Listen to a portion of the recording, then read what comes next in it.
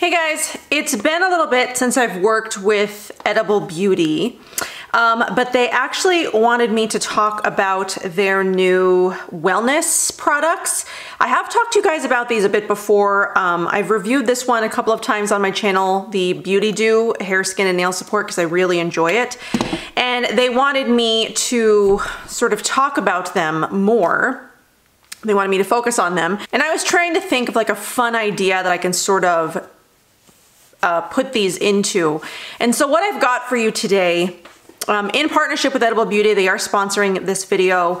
It's healthy habits to adopt in 2021 that have nothing to do with like dieting or weight loss, or anything really related to sort of like changing your body. It's more about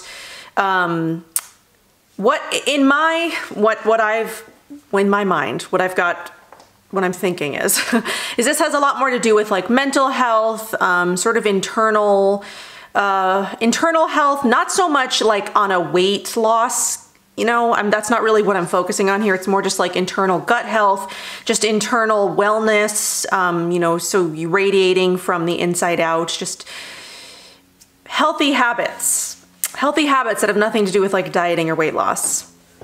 I'm hoping that this is making sense because I had this idea because the last year has been really hard for a lot of people, myself included. I've battled mental health stuff quite a bit over the last year. I haven't worked out at the gym or really paid any mind to what I'm putting in my body in almost the last year. I went to the, you know, I used to go to the gym a lot.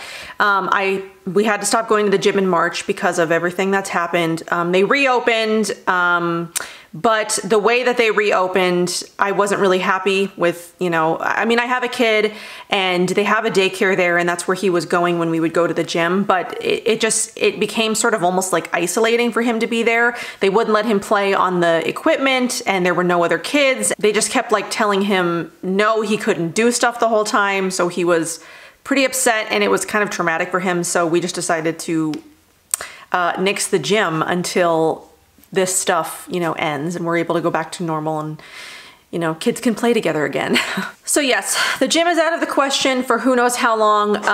And, you know, honestly, working full time, homeschooling, being home 24/7, that's not really what's on my mind right now, is sort of like getting fit or losing weight or anything like that. It's more what I more want to focus on in 2021, and what I think most people should probably focus on, is just sort of like mental health and sort of like internal wellness, like gut health, you know, just sort of ways to improve your health, healthy habits to adopt.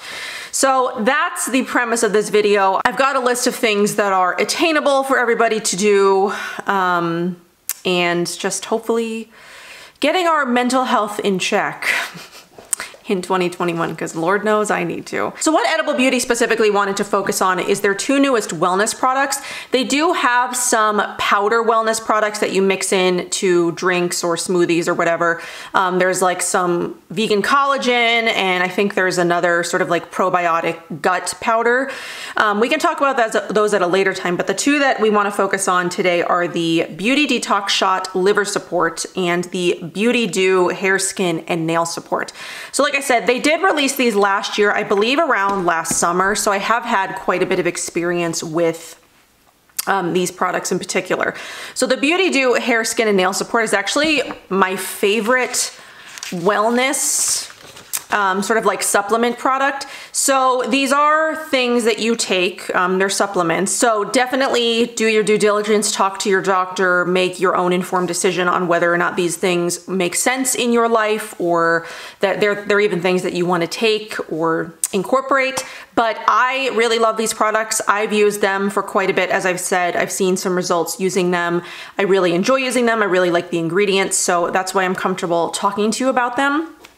So the Beauty Dew Hair, Skin, and Nail Support is my favorite, one because of the taste. The other one does have a bit of like an off-putting taste, but this one, so it tastes really good. It's what I kind of like am looking for in like a wellness product. Like I want it to do things to support my skin and my hair and my nails and all of that, and I think this does a really good job.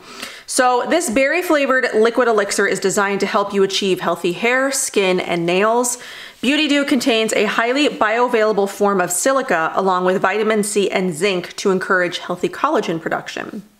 It also has been formulated with a proprietary extract of black rice and prickly pear, which have been shown to reduce hair loss by working on hormone imbalances. And then the result is you can strengthen the integrity of your skin connective tissue, which improves firmness, elasticity, most importantly appearance, whilst maintaining beautiful hair and strong nails. So the benefits of this are obviously stronger and healthier hair, skin, and nails.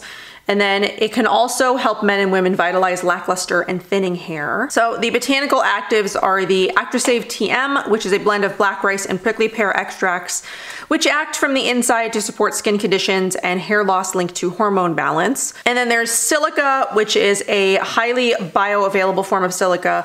It has the ability to support collagen production and strengthen connective tissue, making it a key beauty mineral. Silica in the skin nourishes, regenerates, and boosts collagen strength. Your skin elasticity is a factor of collagen content, and silica determines collagen levels. Silica takes all the nutrients to your nails, helping not only to impart strength, but also feeds your nail beds with all the vital nutrients for encouraging healthy and strong nails. There's zinc, which is needed for building new connective tissue, and it's essential for maintaining healthy skin, hair, and nails. It can help balance oil production in both your skin and hair follicles, keeping oily skin and hair in balance. Along with vitamin C and silica, zinc also supports the formation of collagen, which is a structural component of your skin and hair follicles. And then there's acerola, which is an abundant source of vitamin C along with antioxidants. It supports healthy collagen production and boosts skin firmness and elasticity. It also contains beauty boosting B vitamins and minerals such as iron, phosphorus, and calcium, plus flavonoids to protect your skin from free radical damage. So you want to take this once a day. I like to do it in the morning right when I wake up. So I will mix 2 teaspoons of this in with a 8-ounce glass of ice water, and then I drink that just sort of as like my morning hydration, like pick me up. I think this is my 3rd bottle of this that I've used completely. And when I'm using this consistently, but with both of these, you do want to use them consistently to see results. If you sort of like take a shot of this, you know, once a week or something like that, you're probably not going to see any kind of results. It's when you take these things consistently that you're going to see any kind of results in your skin or your hair, especially because it takes a while to see those kinds of results anyway. And if you're not consistent with it, you won't see any kind of results. So yeah, I take this one in the morning. It tastes very nice. It's like a very nice berry flavor. You mix it with water, you drink it in the morning. At least that's when I take it. And when I do take this consistently, I do see a difference in my skin, especially. My hair, not so much. I mean, I have, I guess, pretty average hair loss. The only time I really had any kind of substantial hair loss was postpartum. Now it's just sort of probably natural hair loss, a normal amount. But my hair is really healthy. So I definitely think it helps with keeping the hair healthy, you know, the new growth, and skin especially. I've noticed like a clearing of my skin, just a general like radiance when I take this pretty consistently. And even if that's all maybe psychological, because sometimes I wonder if some of these things sometimes are psychological or if they actually are, you know, you're seeing results, or it just like is a product of your mental health or whatever. Because when I'm feeling good, you know, mentally, I tend to think that I look better than when I'm feeling, you know, like when I'm in not a good place, then I just sort of feel like dull and lackluster. And I think it sort of depends on that too, is just how you're doing mentally. But yeah, I've really enjoyed that. I've seen results. I've continued to use that and buy it. So I really love that. The other one here is the one that's a little bit harder to sort of get. It's a little bit harder just because of the taste of it. This is the Beauty Detox Shot Liver Support. If you've tried every product on the market but still battle with problematic skin, perhaps you're overlooking the liver. So a sluggish liver can mean a slow clearance of hormones from your body, which often leads to excess oil production from sebum producing cells. Then comes clogged and breakout prone skin, as well as feeling tired, bloated, and even experiencing unbearable premenstrual syndrome. To help, this Beauty Detox Shot supports the normal function of your liver to help promote a healthy complexion from the inside out. This formula contains liver-loving nutrients, including choline. It also blends traditional digestive supportive herbs such as burdock root and globe artichoke, along with antioxidant-rich turmeric to enhance the detoxification process. So it helps to improve your overall health and vitality from the inside out. The elixir stimulates the ability to clean toxic waste from your body and balance hormones. Obviously, that's something that you're going to have to talk to your doctor about, sort of like get your hormone levels, and then maybe in like a couple of months, check them again and see if this has made any kind of real difference in your hormones instead of just a perceived difference. But again, when I'm taking this kind of product consistently, I am noticing a difference in my skin, and I am noticing a difference in just the overall feel I've got in my body. Than when I'm not taking something like this. So it is very bitter. This one it tastes really good, and you can just mix it with water and drink it fine. This one is a little bit harder to get down, though I have heard that their newest batches of this taste better, less bitter. They're still bitter, but not as bitter, which make it a little bit easier to get down. But the best way that I've found to take this is to take a literal shot of it. So I pour it in a shot glass, I take a shot, and then I just immediately drink a bunch of water right after to sort of help minimize the taste of it in my mouth. So it isn't the most pleasant, but I do feel really good when I take this, and I do notice a difference in my skin. And I have been taking this pretty consistently for the last few weeks. And on top of some really amazing skincare that I've been using, I do think this has made a difference in the internal stuff that comes out in your skin as well. Because if for my skin especially, a lot of how my skin looks is based on how, like my diet, it's based on like internal factors. It's not really based that much on external factors. It's pretty much hormone and diet related. And as long as I've got my like hormones and diet in check, my skin tends to do really well. Like right now, it's looking really well. It's looking really well. It's looking really good. And that's in combination of, improved internal function as well as some, skincare. You guys saw the Fitglow Beauty skincare that I did, the Fitglow skincare video I did earlier this week, and that has made a huge difference in my skin as well. So those are the two products we wanted to focus on specifically. And then some other healthy habits to adopt in 2021 that have like nothing to do with diet and exercise, because let's be real, a lot of us just aren't thinking about that. We're just thinking about surviving. That's how most of my day is spent. It's like how I am going to survive this day, how I am going to get to the next day. Because there are some days where it definitely feels like I'm not going to get through this day.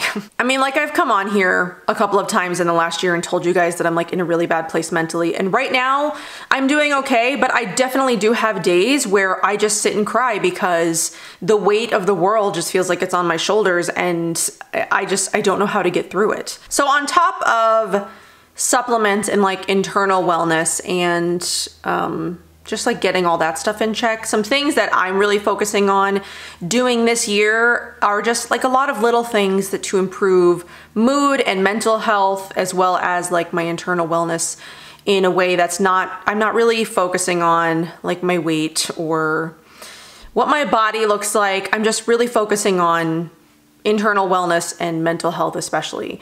First though, this doesn't have to do with like weight. I mean, this can be a byproduct, weight loss, and can be a byproduct of like cutting these specific things out. But one thing that I'm really focusing on this year, and I think that everybody should be focusing on, is cutting out inflammatory foods and drink from your diet. Like for me, sugar is a super inflammatory food, and it always freaks my skin out.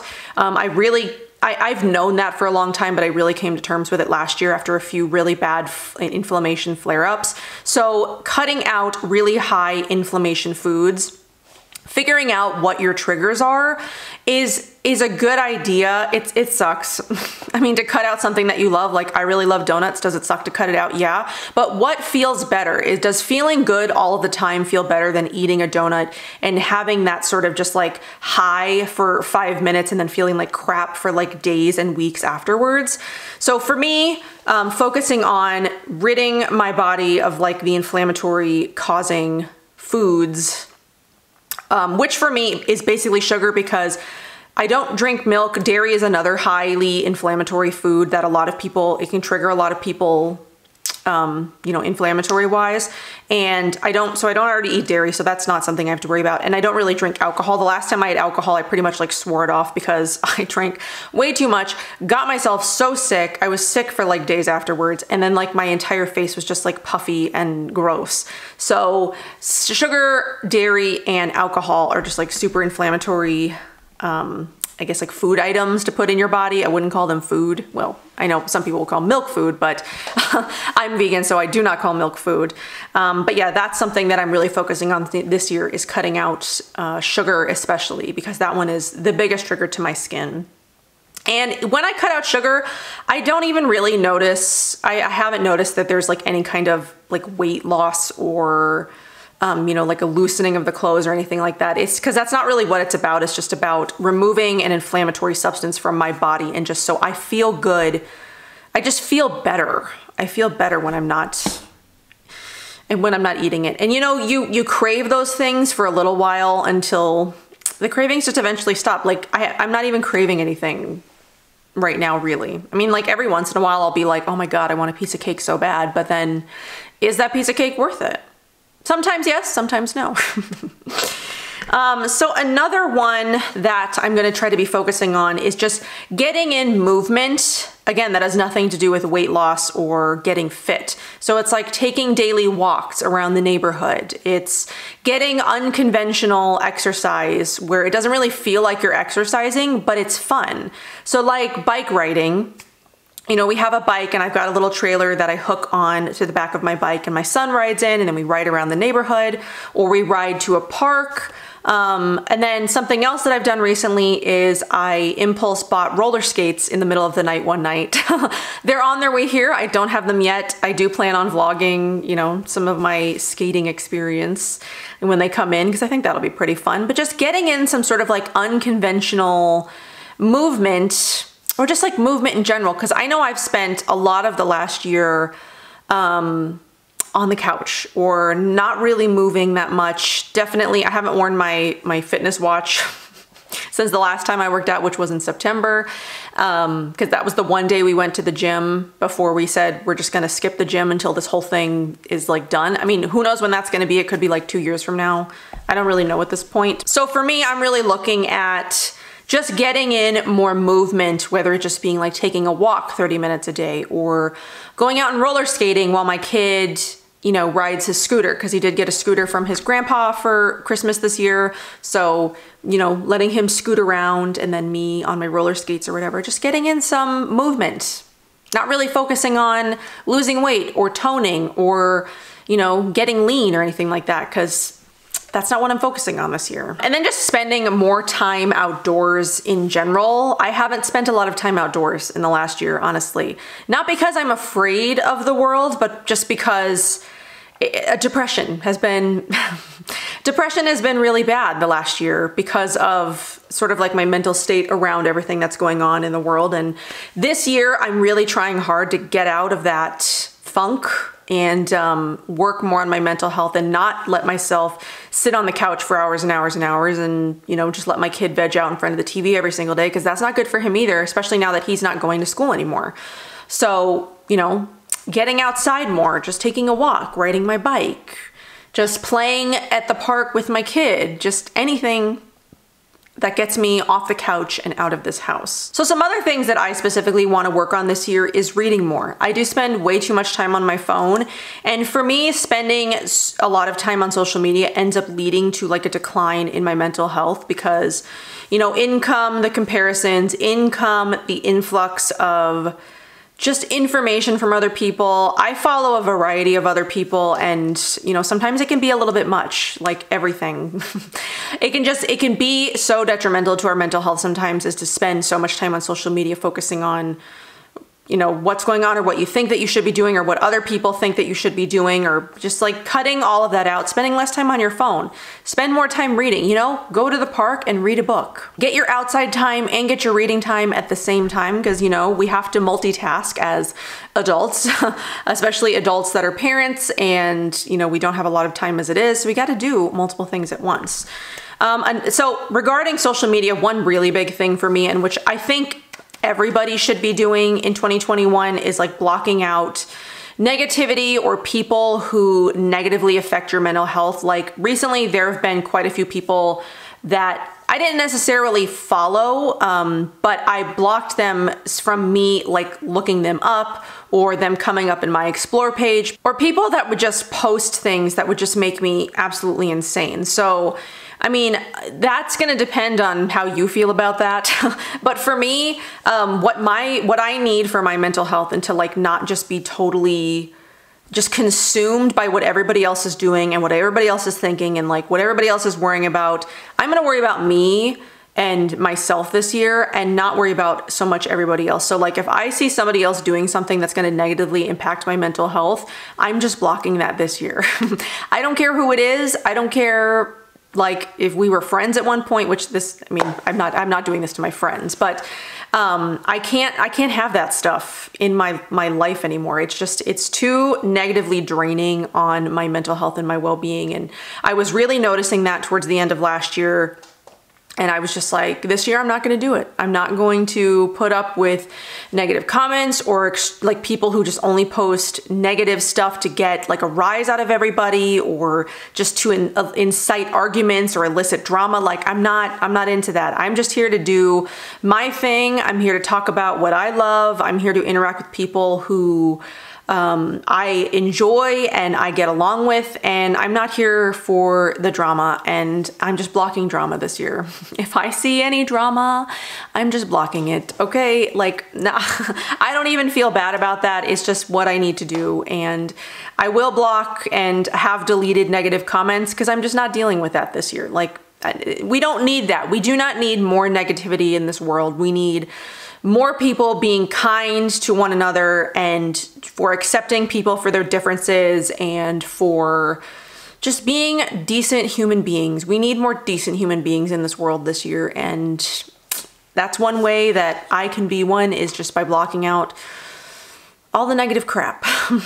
So as far as my list of healthy habits, or whatever you want to call them, that I'm adopting and that I think everybody should adopt, you know, this year, you know, it's still early in the year. It's only January. You know, we've already had a pretty interesting beginning of the year. I kind of hope that it doesn't become more interesting. I would like for things to sort of like settle down. That would be nice. I don't need something happening every single month that's going to just like throw me off and like make me think even more, you know, like negatively about the world than I already do. But these are the things that I'm going to adopt in this year and hopefully get my mental health on track. Just try to survive until this all ends and we can do things normally again, because I miss just going out and just like wandering around. I miss going to the zoo. I miss going to, I don't really miss the movies, but I don't even really know what I miss. I just know that I miss something. You know, I miss my kid being able to go to school. Now I'm gonna cry. He talks about school all the time. He misses his friends, and I'm sad that I'm taking him out. I mean, I hope to one day be able to put him back in, because he really just like thrives in that environment. I mean, we're doing okay, you know, at home. We're still learning and we're taking it easy, and we're not, you know, we're not like on a super rigid homeschool schedule or anything like that. We're just sort of like taking it as it is. I mean, he's only 4. So we're just sort of like focusing on just like some basic things. Just getting him prepared for if he does end up back in school. He's got 1 more year of preschool, maybe, and then he would start kindergarten, not this coming fall, but the next fall. So I think what I was saying is I'm just trying to focus on surviving another year. Oh, what was I saying? I just miss. I don't know. I feel lonely, even though I don't really feel like my life has changed all that much. I do miss just sort of like casually going to the grocery store, and I miss seeing people's faces, and I miss just like interacting with people and people not being afraid of each other. There's so much that I miss, and I just hope that we are able as a society to get back to that at some point. But until we are not, I'm gonna try to do things to make my mental health a little bit stronger, because Lord knows last year I had many, many moments where I didn't think that I was going to I didn't think I was gonna make it. Just like every negative thing that sort of happened last year. I just sort of had like a mental breakdown about like every single thing, and I was just like crying, but I have to be a mom and I have to do this and I have to be here, but it's hard. It's hard sometimes. And I know that I'm not the only person who feels like that. So this year we're focusing on the good things and making it, and mental health and healthy habits and just getting outside more and just like breathing the fresh air and taking our wellness supplements. Like that for me is what's going to get me through this year. And I hope that this was helpful or just like insightful, or just like you had somebody to sit and talk with for half an hour. But I hope that you guys enjoyed this video. I thank you guys for being here and for coming back and supporting me and just being here and interacting with me, you know, video after video, because I definitely need it. I'm not even going to like say that I don't, or that it's just like kind of nice, but like I kind of need it because I sometimes feel like I'm just falling, and knowing that there are other people out there sort of like dealing with the same thing, it does kind of help me. So thank you guys for being here. I will see you guys in my next one. Bye.